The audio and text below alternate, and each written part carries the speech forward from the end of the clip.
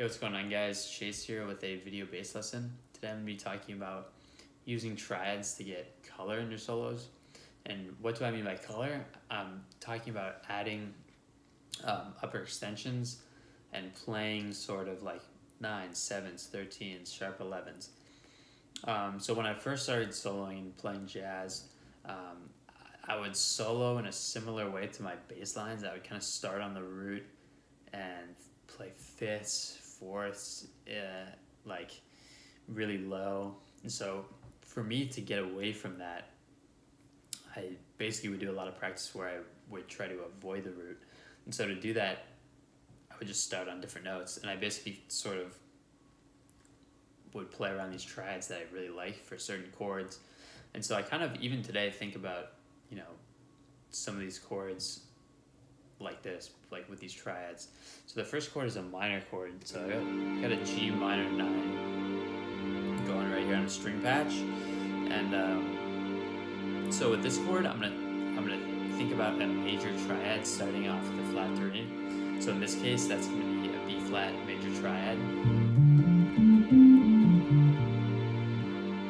And basically, what this gives me is it starts me on the 3. Gives me 5, okay.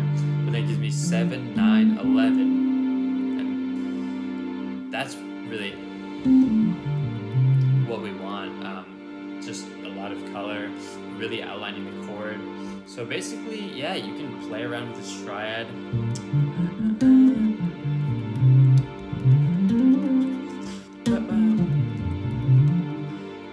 Play around with this triad, and basically, yeah, outline the chord to your best of your ability. You could even use it as like a phrase starter.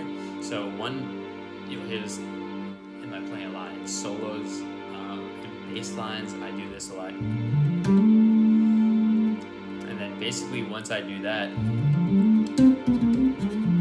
can play like a bunch of different ending responses to that first phrase. It's kind of just something in my muscle memory that maybe if I'm stuck or I'm soloing on a really fast tune, I'll just start doing that.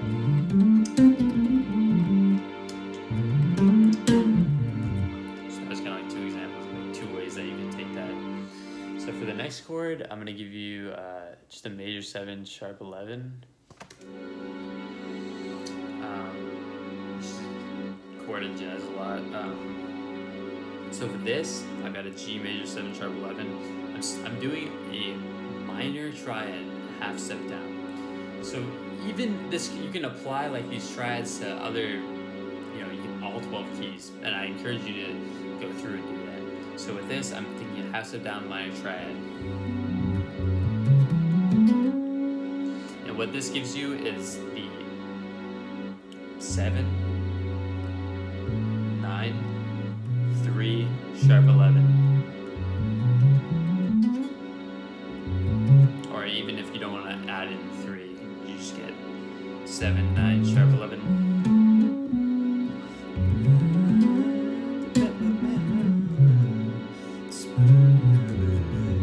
It's kind of a very pentatonic-y sound, almost like kind of like a chicoria type thing. But yeah, it works. It's probably not one of my favorite of all these 3 triads I'm going to give you, but it does help me. Because, you know, when I am playing a lot of major 7 chords, I do kind of think scale. Like now at this point in my playing, I think,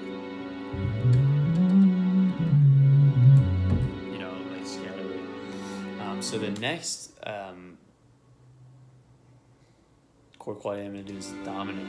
So with the dominant chord, in this specific example I'm going to show you, in jazz standards, there's a common thing. It's called, like, I've been told it's called like going around the horn, which is where you kind of sit on a dominant 2, and then you 2, 5, 1. And when you're sitting on that dominant 2, a cool color to add is make it a dominant sharp 11. So a lot of piano players I know just even instinctively do this. Like if it's not in the chart, it's not written, they'll just do it on their own. And even if you're playing and you're the soloist, and the piano player's not even outlining that, you can suggest that by playing sort of what I'm about to show you. So if you're playing, let's say this specific example is G7, you can go a whole step up and do a major triad a whole step up. And so a major triad a whole step up is going to give you, so here, let's play the chord. It's going to give you 9, sharp 11, 13, 1. And then if I want, I can also add in, let's say I want to add, I can add the 2 of the triad, which ends up being the 3rd of the G7 chord. So then, and then if I even want to add something else to this, I can add, if I sit on this E, I could add the 7 of the chord of the G7, which is kind of like a flat 6 of this triad.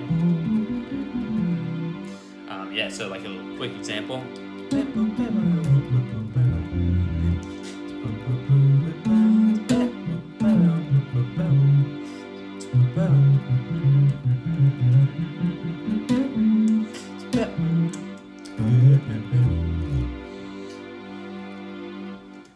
Yeah, so it really gives you that specific sharp 11 sound.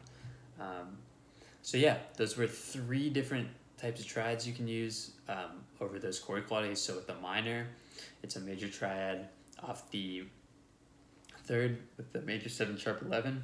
It's a minor triad down a half step. And with this dominant, if you want to make a sharp 11 chord, you're playing a major triad a whole step up. And so yeah, these were just 3 examples of using sort of these triads to get color. And when you're playing, you know, yeah, you can think scalarly, but sometimes I just think, hey, I know I want to get that sharp 11 sound right there. Like if I'm playing over that dominant chord, I know I want to really communicate that. So I'll just think triad, major triad, a whole step up, and just, you know, play something like that. Yeah, so that was the lesson, guys. Let me know in the comments if you want to see, you know, you have an idea, you want to see a lesson, you know, whether it be bass, music theory, or music production, just let me know. Yeah, thanks for watching.